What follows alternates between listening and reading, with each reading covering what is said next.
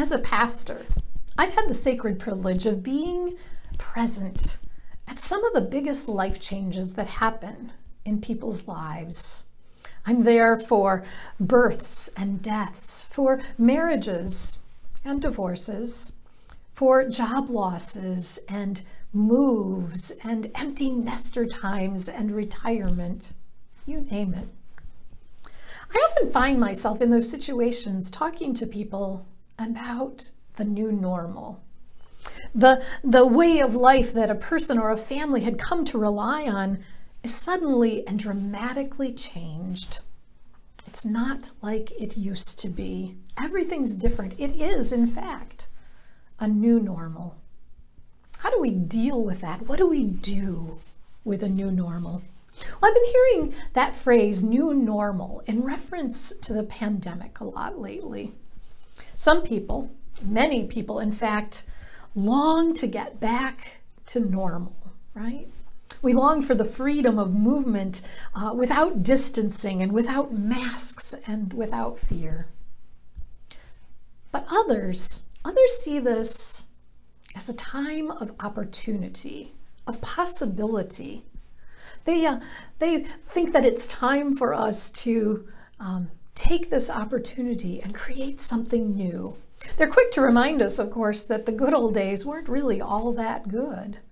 Politics and racism, poverty and oppression.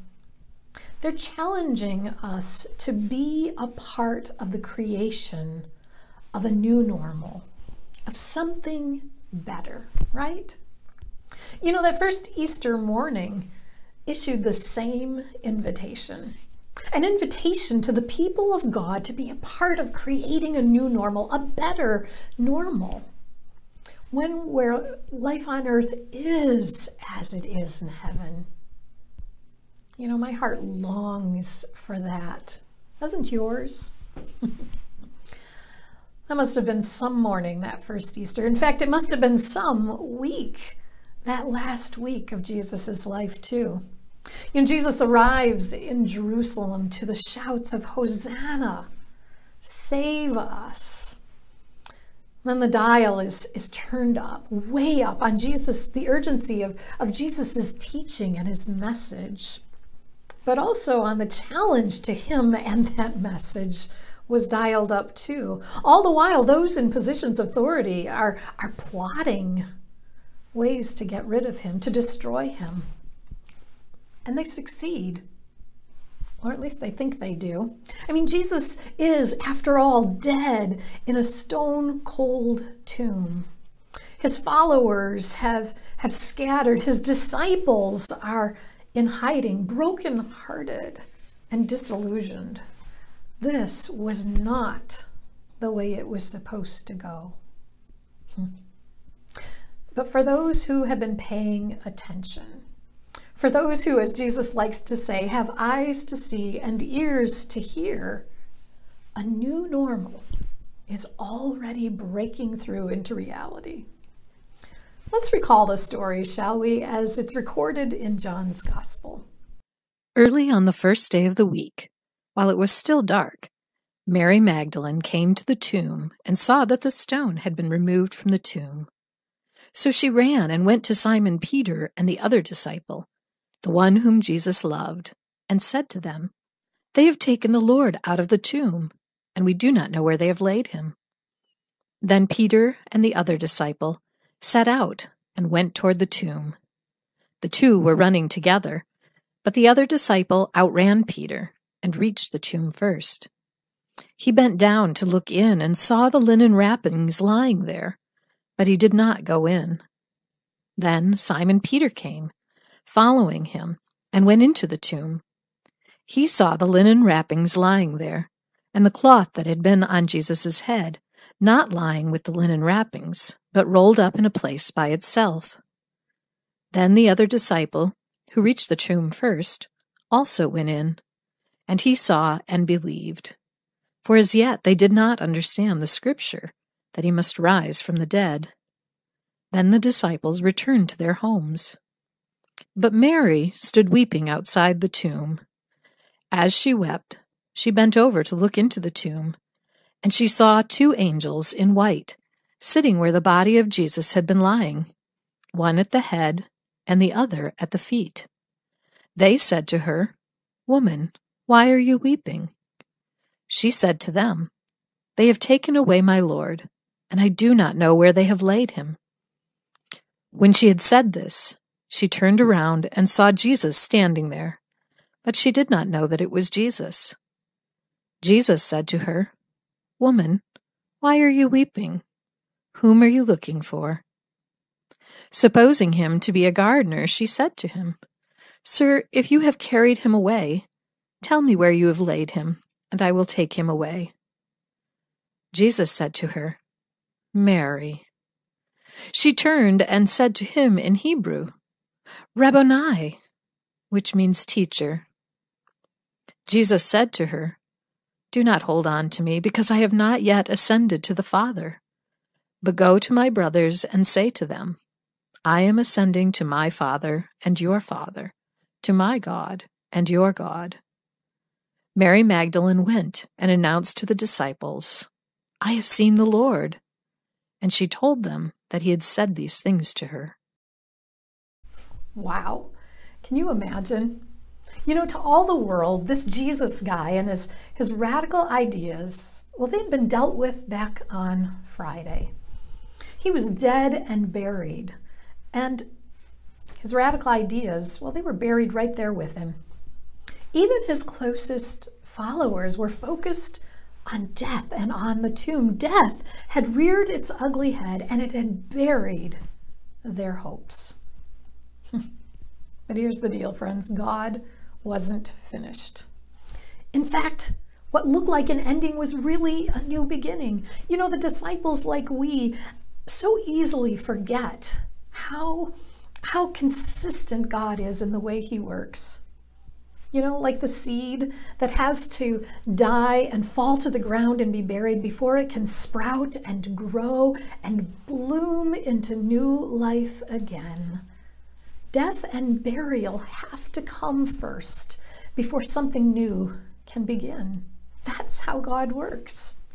And friends, something new has begun, right? Peter and John saw the grave clothes and remembered in that moment the words of the prophets and the teachings of Jesus. They finally understood that in God's hands, dry bones can come back to life, that the breath of God brings new creation, that the dead will live and their bodies will rise. Friends, this is the God we worship, the God we follow and celebrate, especially on this day. Now, of course, this new life, this new normal, well, it doesn't look like the old, right? And how could it, after all? God intends something so much better for us, so much better than the old normal. You know, Mary doesn't recognize the resurrected Jesus who's standing right there before her. Not until, that is, she hears his name. And again, Jesus's words come to life, right? The good shepherd who knows his sheep and whose sheep recognize his voice. Well, they always find one another, don't they? And so those who have been paying attention to the events of Jesus's life and ministry and to the events of the past week know that something incredible has happened. On that morning, a new day has dawned. The old world has passed away and a new world came into being. Heaven and earth came together in the resurrection of this fully human and fully divine Jesus. And nothing could ever be the same again. You know, friends, God's new creation has begun. Easter is the herald telling us that the kingdom of God has broken through on earth as it is in heaven. And we get to be a part of it, don't we? We to be plunged into it in baptism and to eat and drink it in the Eucharist, to celebrate it in worship and to explore it in a life of prayer. And maybe most importantly, to make it happen in our world. You know, Jesus said to Mary, hey, don't stay here hugging me. Go and tell. Go and tell. Friends, Christian spirituality at its most authentic is about sustaining and equipping us so that we can accomplish the task of co-creating this kingdom of God and inviting others to be about that work as well. What a blessing, what a privilege that is. The message of Easter is that a new creation has begun, and you and I are called to be a part of it and to make it happen in the world. We do that by loving our neighbors, by campaigning to make history, by campaigning to make poverty history, by working for peace and justice, by engaging in anti-racism work, and by seeking a new start for refugees and asylum seekers, by engaging in a fresh vision, if you will, for where we should be going in our country and in our neighborhoods, in our schools and in our churches and in our homes. But here's the deal. A new normal, well, it can be kind of frightening, can't it? We don't much like change. But I think if this pandemic has taught us anything, it's that we so very much need a new normal, a better normal. Our new normal, one that is hour by hour and day by day coming into being, should look different, shouldn't it? Just as Jesus looked different to Mary. This is the call, friends. Take the scripture in one hand and the power of God in the other. Take a deep breath of the air of new creation, which is blowing through the world at Easter, and find what it is that you can do to make this new creation a reality. The new normal that will break the chains of oppression and set us all free. You know, my prayer is that it will look like a deeper love of life, born out of the pain of so much loss. That it will look like a greater compassion, born out of the cry of our brothers and sisters of color. That it will look like grace and mercy for the oppressed poor and for the better life-seeking neighbors. That it will look like healing and unity.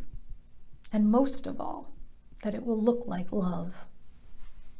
Friends, we are the Easter people. So let's go and tell, and let's go and make a new normal, a better reality.